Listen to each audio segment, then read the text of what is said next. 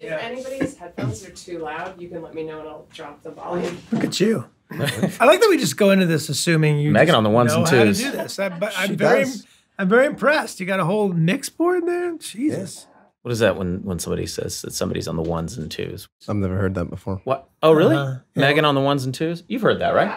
Yeah. Isn't it like turntables or something? Yeah, I think it is. I'm not up for that culture. Turntable 1, turntable 2. So this is the show. Are we doing it? It's begun. It's begun? Oh, we started? Yeah. Oh, okay, cool. And we have no structure to it, so I think we'll just talk. I think a structure will eventually emerge, but you're Sort gonna of have like to, the show. Yeah, right. You're gonna have to sit through quite a few episodes before it gets good, just like the show. Just like the show, yeah. I was telling Rob earlier, just on a show-related thing, that I had some queso cheese on Sunday. Today's Wednesday. Mm-hmm. How'd that do you? My stomach still hurts. Yeah. And so very unlike my character. I just can't ever, I should never go anywhere near cheese. But okay, this is a conversation that we have had. This feels Yeah, like... because I'll keep doing it. Yes, I keep doing it. Yes, Yeah. we've had this conversation for 14 years. For 14 years. When was... Early on, I didn't know it was the cheese that was messing me up. We knew it was something. Well, Yeah. but you had an aversion to creamy things. You knew creamy things were related to. I had a hunch. But anytime anything creamy came across your plate, you were like, "This could be a problem for I me." had a hunch, but it was a lazy hunch, like an alcoholic's like, I should probably stop drinking. You know what I mean? Like, but doesn't do anything. So I was just like eating cheese willy-nilly, and then I stopped and started feeling better. And then every now and then I just am like, well, I could probably do it now. It's probably fine now. My stomach has learned. Yeah. As you get older, your stomach generally gets stronger, right? I'll tame my stomach with cheese and cream. Right? Yeah. Yeah. Well, just like everything else, we had that conversation, then try to figure out a way to put it into the show, which is what we did by making your character obsessed with cheese. Also, weirdly, it okay, just seems like some things are just funny. The word, cheese is funny. Cheese is cats funny. are I don't know funny. why. Eggs. Eggs are funny. Eggs are funny. I don't know why. You know what else is funny, guys? Racism.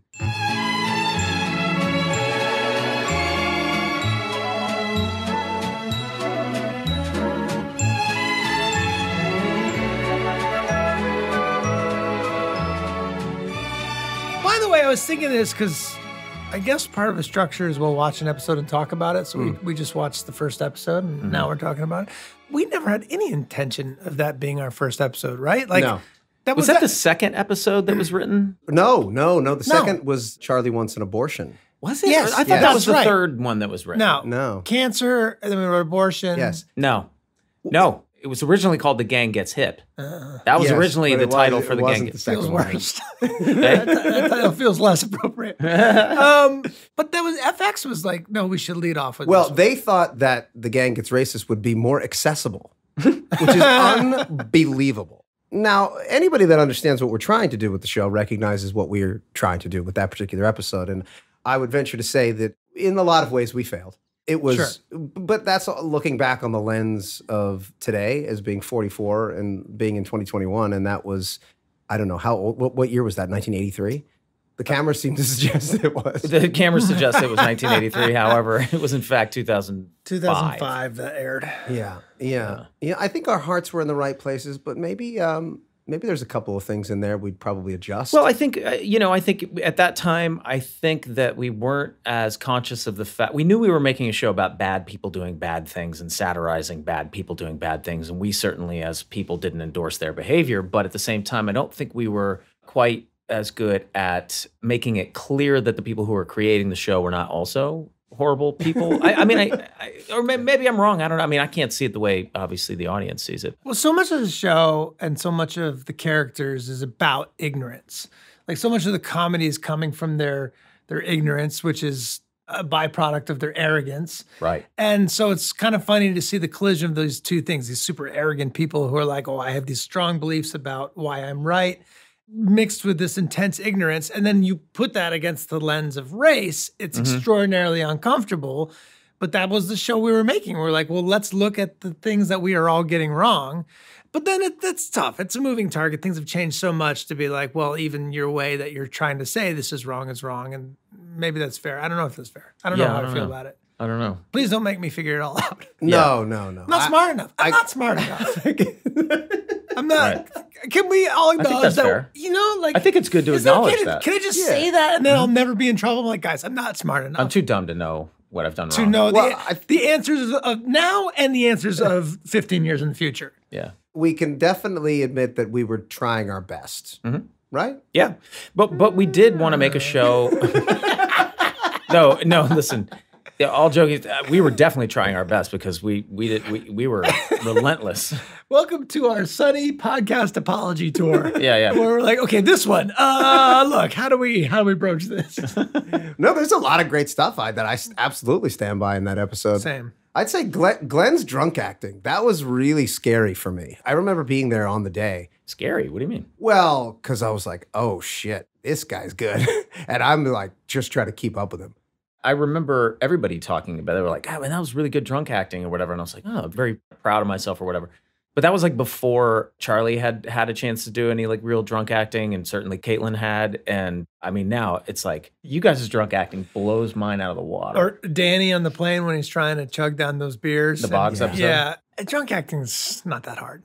It is for me. I find it quite Well, difficult. acting in general for you is A challenge. a challenge, but that's all the more impressive. Yeah. We're busting your balls. You're very good. Well, you can see me just trying to keep up. Well, in that scene, actually, I would argue You're great in that scene. I actually, it's one of my favorite scenes of yours in the early seasons. I would also like to say, for the record, like I'm weirdly uncomfortable with my acting in the first 2 or 3 seasons of the show. Like especially the first season. Like I just don't think I'd found it yet. Like I was, like I think it was still like so concerned with everything feeling real that like wasn't willing yet to embrace the absurdity of what it could be at times. A perfect example of that actually is something that I wanted to cut from the episode that has become like one of the most iconic moments from the first season where my character is concerned, at least in terms of comments I get, but is that the boys are out tonight spin move that I do when I grab that dollar bill. I think I did that one take where I did that. I didn't do that in any other take. I did that in one take just to make you guys laugh, just to do something outrageous, just to kind of, mix things up. And then you guys wanted to put it in the show. And I was like, no. That wasn't meant to be in the show. That was meant to make you guys laugh. That's insane. That's so broad. Right. That's so broad. We can't put that in the show. And you guys fought me on it. And finally I was like, all right, fuck But it. it's because you were unguarded and free. Yeah. And just, going right. off instinct that it's funny and works. Yeah, when it took me a couple years to learn that like, oh, no, that's actually the thing, is like, that should actually be my intention at all times as an actor, to try and make them laugh. To do something as outrageous and unexpected as possible so that I can make the people that I work with laugh. That's certainly what we all started to adopt, and that's when the show got really fun, was Right. when we stopped necessarily caring about what other people might think we should be doing with the show and just trying to make each other laugh. Quick shout out to Malcolm Barrett in Yeah, that he's first amazing. episode. Yeah. Who plays Terrell, who was my buddy from the Luis Guzman short-lived sitcom that I think only 3 episodes aired. What's the name of that show? Louis. Louis. Yeah. Louis, it was a Will Gluck show. The original Louis. And Chris Miller and Phil Lord were writers on that. Were like staff writers on that show. Oh my God. Yeah. I was like, these guys are funny, man. I remember I came to the recording of one of those episodes. It was the first time I'd ever seen a television show recorded live. And P.T. Anderson was there. What? Paul Thomas Anderson was outside, and I smoked a cigarette near him. Yeah, because he likes high art, and we were making Yeah. I have somebody, I fine have a art, kind of the highest art form. a related experience. When I was doing that 80s show, I got to share a cigarette with Booger Oh, from yeah. Revenge of the Nerds, which is kind of on par with having a cigarette with Paul Thomas Anderson. Yeah. Well, You know? I just want to be clear. I was near him while he was smoking, and I too was Right, smoking. right, yeah. So we were sharing it. And it was on this line. Nights, Mr. Anderson.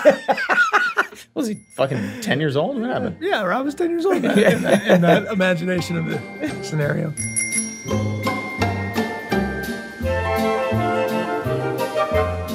So, season What? 1, episode 1. I mean, the show is so different without Danny.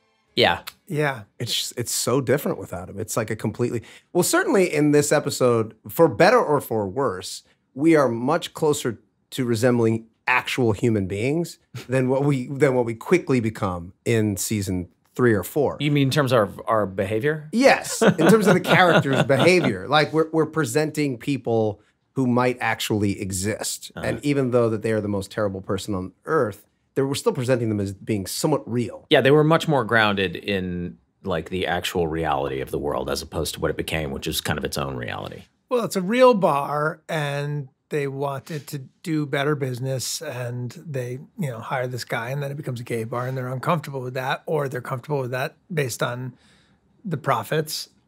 You're uncomfortable with it, even though you come out as gay later. Yes, I'm clearly my character is clearly the most homophobic in the story, which we then retroactively capitalized on 7 seasons later when we realized, oh wow. But if we did take a look through the behavior of the character over multiple seasons and thought, oh, this is pretty demonstrative of something. Yeah. And then we lean into that. Yeah. Yeah.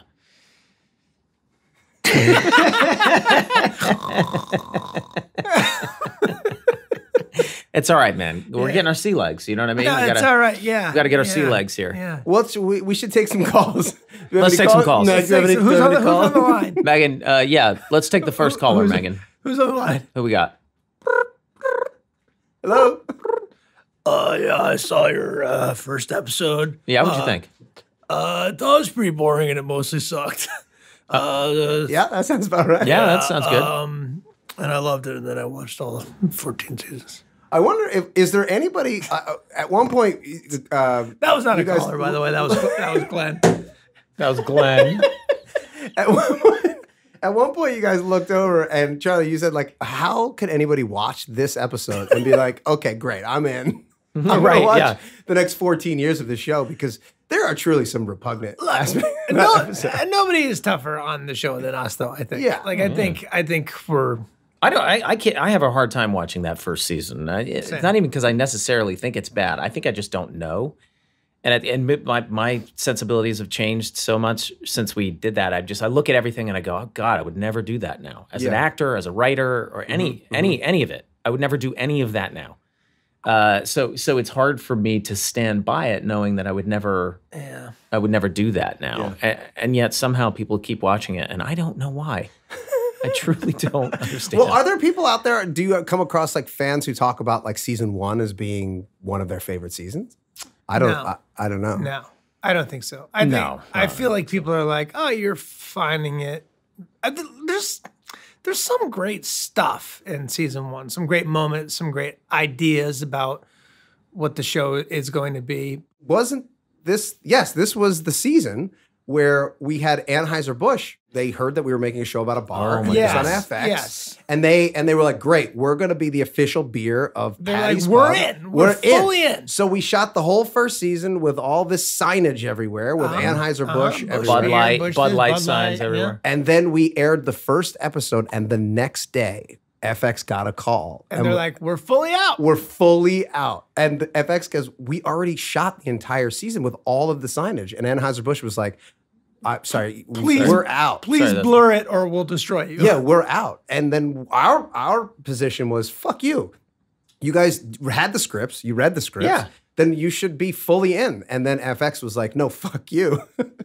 But we have a relationship with them, like Big Fox, like News Corp had a big relationship with them for the Super Bowl and NFL football. And so we had to go in and digitally change them all to gobbledygook. Yeah, it was just like beer. Isn't generic. it weird though now to watch the show 15 years later and be like, Budweiser gets it. They were right. They were right. They were right to get their asses out of there.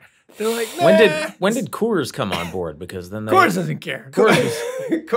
Coors came on board years later once audiences started to pick up on what we were doing. So they were like, it's a better business plan. It is, yeah. Let's wait until we know that are people enjoying this? Yeah. Great, we'll advertise. Yeah, and I think our position was like, no, you guys don't understand. This is satire. And then they were like, I don't think you guys know what satire is. And we were like, yeah, maybe not. We are too dumb. We'll show you. Then 15 years later. We did. Mr. Anderson, can you tell us what satire is? What is it? What even is it? Get the fuck out of here, hack. I hear ya. So what else about this first episode that you guys remember? I remember I was extremely sick shooting all those Philly scenes that year. Well, you were always in a state of sick in terms of like starving yourself, eating. I don't think I was doing that yet. Was that season 2? No, that's season 2. That's season 2 because we do a whole episode. Oh, Season yeah. 2, Yeah, That's right. No, the first season you hadn't lost your mind yet. Season 1, we were all in the same trailer. And by trailer, I mean closet. One room. Yes, one room. One teeny tiny little room. And we were all stuffed in there. That was outrageous. That was an outrageous The thing things to do. that we didn't know we could ask for, like an office to write the show. Yeah, we didn't have an office. We didn't have an office. We're writing out of the house. of the We houses. didn't have we didn't like have trailers. We didn't have proper dressing rooms or trailers or anywhere to go. Just a room we shared. I Yeah. didn't own a computer until the second season. So we would write on your computer. I would write my shit out on a yellow legal pad. You wrote a version of Charlie Wants an Abortion on a yellow legal pad, I did. didn't you? Yeah. I did at the Astro Diner. I still have that legal pad. Do you? I should turn it into an NFT. You know, oh my God. I That's actually fungible. have It's fungible. I actually have a whole notebook of all of our original notes and some shorthand episodes written and all kinds of shit. Did we have an episode that we ended up scrapping? Yeah, I remember it was one of the first episodes that I was writing, and it was an episode about Sweet D dating a Middle Eastern guy and us being convinced that he was a terrorist. Right. Just a typical, sunny, profiling episode. Yeah. I don't remember why we ended up, maybe it just wasn't good. It probably just wasn't good enough. I didn't know what the fuck I was doing. I'd never written anything in my fucking life. It made no sense for me to be writing a television show. I still don't know why I'm allowed to. Maybe that's why they didn't give us offices. Yeah. These guys don't know what they're doing. They're not going to get an office. I mean, I definitely did not know what I was doing at all. It's crazy. Do you feel confident about writing an episode this year? Yeah. Yeah, I do. I have a little bit of a better idea of how to do it, but still not totally sure. How about when we all got to know each other? Because people ask me this from time to time. They're like, when did you guys get to know each other? And I no longer know. I do. I do. I remember meeting you, Rob, on a flight, and we were both being flown out to test for a pilot. Glenn, I have no idea when I met you. I don't know. Talk Everlasting. Yeah, I do remember. The Tuck Everlasting Talk audition? Everlasting audition I was do the first time remember- I met you. I thought that's when in New I York? might have We met were all there at the same time. They With Chris brought Palaha. every guy that was living in New York City. I remember I walked back to NYU or somewhere with Chris Palaha after that audition. Yeah. Wait, then I walked with you because I Maybe you remember did. walking to Subway. With Palaha? Yeah, with Plaha. And maybe you. You don't remember me? No, I kind of remember you, but that's such a vague, that's not a big. Palaha was taller and much more striking. And then, true. And then when did we hang again? Not till we were. Well, out. so you and I both auditioned for that 80s show. Yes. And yes. we came out to LA and we tested. And what happened was we both tested for it. I was testing, though, for one character, and you were testing for my best friend. Yes, that's correct. And then you, this is actually funny because I remember you were like, I got to get, you were like going back to your hotel or something. You were like, I got to get back to my hotel and I guess I'm going to call a cab. And I was like, oh, I'll drive you. And you were like, you have a car? And I was like, yeah, they gave me a rental car. And you were like, they did? You were like surprised that they were like, oh, okay. You gave Guess you they a don't give rental car. the best friend character the rental car. Yeah, exactly right. That's right. I remember we were driving away from the Fox lot, which is so crazy. That's where we are this now. I We're recall. driving down Pico. I get a call from my agent, Stephanie Ritz, at the time Endeavor, and you were also with Endeavor. Stephanie calls me. She's like, you got it. You got the part. And I was like, oh my God, that's incredible. Holy shit. I just booked the lead in a half-hour comedy. That's amazing. And I was like, you know what? Actually, Charlie's right next to me. You got any news for him? Yeah. And she was like, there was like a little pause, and then she was like, yeah, put Charlie on. And then I just heard, and I handed you the phone, and I heard you like, yeah. Yeah, no, that's cool. Yeah. I didn't fucking care. Yeah. You had tested for like 16 pilots. at that Yeah, point. by then I was like, this is what you do. You go, you read, they think you're weird, and then you lose. And then you lose. And then that's how it goes. Rob, I have a distinct memory of you and I.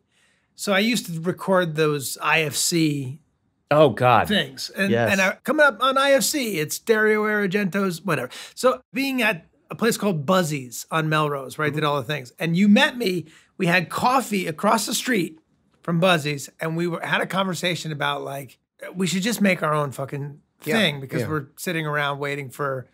But was that Stuff after happened. we had been hanging out at your apartment with you and Jimmy Simpson, and you guys showed us all those really super weird in-camera edited movies that you guys made in New York City? You and Jimmy Simpson and Nate Mooney Yeah. and David Hornsby and Logan Marshall Logan Green. Marshall Green Yeah. made all these super weird, really fucking funny short movies. And I remember sitting there watching those with you, Rob, and both of us were like, oh my God, this shit is so fucking funny. You know, that it's like it was the 2000 equivalent of TikToks or Right. like YouTube videos. Like there was no YouTube, so we just It was pretty just much- for you guys, right? for Just to us, show yeah. your friends. Yeah, just But Jimmy did put a couple up on YouTube, and I stand by them. I think they're super funny. I don't know if they're years still later. Yeah, I think so. there. But But so that conversation, I don't remember where in the timeline it happened, but it was Very before, early, yeah. before we were actually doing the show. Yes, before we were doing the show, and I was like writing screenplays and like trying Yeah. to get. I remember that. I remember distinctly going over to Charlie and Jimmy's apartment with a bunch of actor friends of ours To do a reading like of well-known. I'm sure. Like, I mean, I know it was like a bunch of well-known people. Yeah, Pacino. Yeah, Pacino was stopped there, by, yeah. and And De Niro was there. And then you knew Paul Thomas Anderson, so you Yeah. invited Yeah, him. yeah, directing. he was there. He was directing. I had Booger there. No, but I remember like sitting around and doing a like a quote unquote table read, like just a round table read of Billie Jean.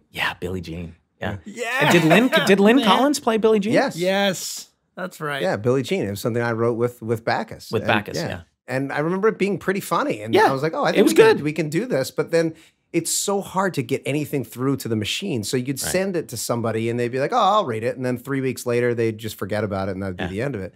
And so then you know, watching Charlie's home movies, I let's was just do gonna be it. like, what the fuck? Why are we waiting for somebody else? Let's just make it Just do it. ourselves. Yeah. Also, the British Office, the like Yes. the run and gun look of that, the cheap look of it. Yeah. To be like, oh right, And Curb. And Curb. and Curb. Yeah. And the invention of that Panasonic DVX 100A. Mm-hmm. Like that camera looked like those shows. Yes. It was the first time that you could have like a consumer grade camera Mm-hmm. that didn't look like a videotape like VHS. It looked like closer to what we understood as film. And so we thought, oh, wow, we can fake this a little bit better. Yeah. So it was like the difference between like those home movies I was doing with Jimmy. He was doing those. We're shooting those on like a little tiny Sony digital thing that he'd gotten the money from that Amy Heckerling movie Loser. He had a big part in that, and he put like all his money into like renting an apartment that like the landlord was a crackhead. It was above a Gray's Papaya. It smelled like hot dogs the whole time, and this video camera. But then the Panasonic, you shot something and you're like, but this looks Yeah, I mean, Like a TV show. like a TV show. Yeah. Right. This looks professional. Yes. Of course, you look at it now and it looks like That's absolute trash. The shows But always look terrible. At the time, it really felt like, wow, we can make something look good. And that look spilled over into the pilot that we shot with FX. Yeah, and I remember us insisting. We came in, guns blazing. We were like, "This is how we want to shoot the show." And every director, everybody we talked to, were like, "That's fucking crazy. You can't shoot it that way. That makes no sense." And we were like, "Well, we can because we just did. We did with nothing, with no resources, Yeah, just no lights, no marks. no just- lights, no yeah. marks. Just, and we even resisted in that whole first season. We did not allow our director of photography to put marks down. I think most people know what that is at this point, probably. But It's a little piece of tape you put on the ground where the actor is supposed to stand because the light is perfect for that. Yeah, the light's right. You gotta be in focus. Block the other actor in the shot. right. Or you're not going to catch the other camera if you got two cameras rolling or whatever. But I remember the main thing people took exception to was that we wanted to shoot 3 cameras at all times. We had one person shooting wide, shooting a that's wide right. master. And then if it was a 2-person scene, we had somebody shooting, let's say it was a scene between me and Rob. It'd be Maybe you're right. one camera on Rob, one camera on me, and one camera shooting the master. Even at the time, we were making our thing, and then we would shoot, right? And then we would go and we'd look at it, cut together, and we'd be like, something's weird. They're just looking at each other, but it looks like one's looking in one direction, one's looking in the other. Oh, and we had to shit. figure out in real time. Oh, we didn't know that the we didn't line. understand the Cross the the line. line. Yeah, like we just didn't know. We just started doing it, and now I don't remember that. Yes, I thought- I don't remember that either. In but fact, I don't doubt it. if you look at the first one, there's some weird eye line things that don't Yeah. make any sense. We're crossing the And line. we didn't yeah. know why because we had no fucking idea what we were doing. Yeah. Also, we were not shooting it to sell it. I don't know where your head was at, but I know for me, I was like, oh, I just want to shoot a funny home movie like what Charlie and those guys did in New York and just to show people, to make my friends laugh. And in my mind, it was like, we're shooting like this little short film thing. And then I remember we looked at it and we were like, it's weird. It feels like a TV show. Yep. Because that was not the original intention. No, it was Remember to how see something all the way through. Concerned we were with white balancing. Oh my Yes. God. Yeah, yes. trying to make There was the a two lot cameras of white balance. We got a white balance. We got to white balance these cameras, man. This is everything. Otherwise, the 2 shots don't look the same. Oh my God, that's right. Well, at least we had the presence of mind. At least we knew how to do Yeah, that. we didn't know. We make it sound like we didn't know anything, but we knew some Oh, stuff. just the bare minimum. we had a boom. We knew enough to have a boom. No. Well, we didn't have a real. We had a directional mic that we turned into a boom mic by hanging it. We had a from directional mic hanging from a broomstick. Yeah, it was a broom.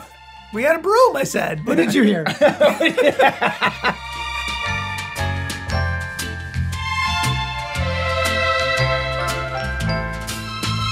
What'd you guys have for breakfast? This is what they don't want to hear about the show. They just want to hear this kind of shit. The Rock would say what he had for breakfast. I had nothing. You didn't eat anything for breakfast? No. What's the first? What? Are you intermittent You're wondering fasting? why you're having stomach problems. What time did you eat for the first time today? I ate for the first time today when we had lunch. Charlie, did you have coffee? I had a ton of coffee. Yeah. Yeah. But coffee doesn't really bother my stomach. Cheese No, does. cheese, just cheese. We made this clear. All right. You can't drink. Rob can't drink. I don't coffee. drink coffee anymore. I just sometimes I'll have breakfast, but today I didn't. I was running out the door. Okay. You know. What do you bench? My bench has gone down significantly since COVID. I got up. I got to put up there, but I have no idea. useless there, I have useless no for me. idea what I can bench. No clue. 3 chairs. I think it's okay for a 44-year-old man not to know what he can bench. I think it's Are you best. 45? I'm 45, yeah. Oh my I wasn't going to say anything. God. So am I. wasn't gonna say anything. So is he. Crazy. So is he. So am I. Cut that. Cut that. Cut that. Cut that. 45. It's so Yeah, weird. cut that. Hopefully Cut my- that. Cut that. Cut that. Cut that. How old were we when we started doing this shit? 27 years old. I know I was 27 when we shot the original home movie, and Same. then 28 when we shot the FX pilot. Yeah. Right, so we like to think that we were like super No, young, but we we weren't. really weren't. Like No. the Beatles had broken up by the time they were 26. Most people, most Well, artists we're gonna had done start their comparing best work. ourselves to the Beatles. We're gonna have a hard time here. No, we're gonna have a hard day's night. Oh, Yeah. you guys. Most artists, I would say, had probably done their best work by the time we started this show. They were like well past it.